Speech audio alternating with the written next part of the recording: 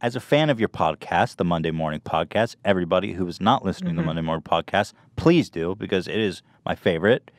How do you prepare for that podcast? Because you sit down, you talk, and I swear to God, it's like you're doing material, but I know you're just talking, but like, I always wonder, how do you prepare? Do you prepare at all for your podcast?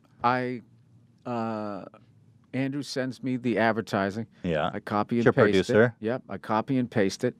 And then he sends me the questions for the week. I copy and paste that, and I stick it under the ads.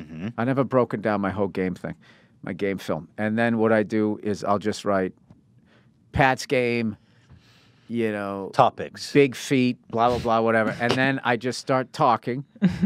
And if it's not going well, I go to the list. If it goes great, I barely look at the list. And all of a sudden I look down and I've done like a half hour and I haven't even done the reads yet. And I know that the questions That's a good one. are going to take like 20 minutes or so.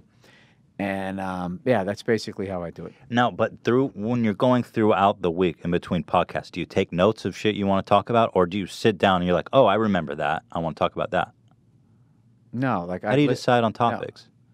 As I just sit down and I just... What? And I'm just like, oh, fuck, what happened to me in the last couple of days? I know something happened to Like me. you told an anecdote about like you were making a sandwich and the lady she asked for a special thing and the lady was just like, no. Oh, my God. But which was so funny, but I don't think I would remember that guy. Because you know what I hated about the guy?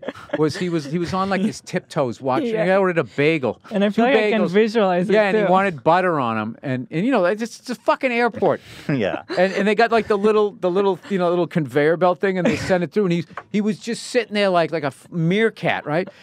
And he was just annoying me. Because I've had that job. It's just like we just met him, make the thing, and be done with it. And he just say, "Oh, could you just put the butter on it? I would just put the butter on it." And she was just like she was like a grizzled vet. She was just like, "What? Like, can you just?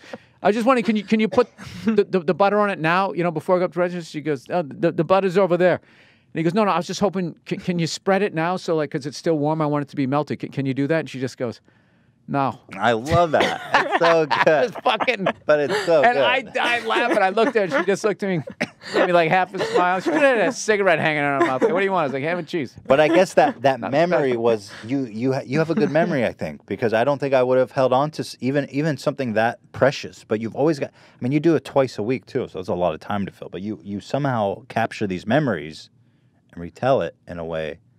I'll tell you, my favorite clip on my podcast is because I'm making my wife laugh, which is my favorite thing in the world. She has the greatest laugh. That's cute as hell, by the way. And thank you. I can be adorable. That is cute as hell. As much as you like my podcast, I can be adorable every once in a while.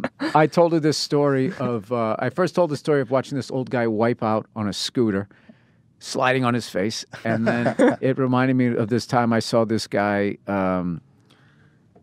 in Griffith Park was in street clothes and went down the steepest hill and wiped out. And I was telling the story. It was like a Sherry's Berry thing that it started making me laugh. And then my wife started laughing. And, that story, listening, her laughing, that's why we got married. That whole story, right? The chemistry and that whole thing. Like I listen, I go back and I listen to that like once a year.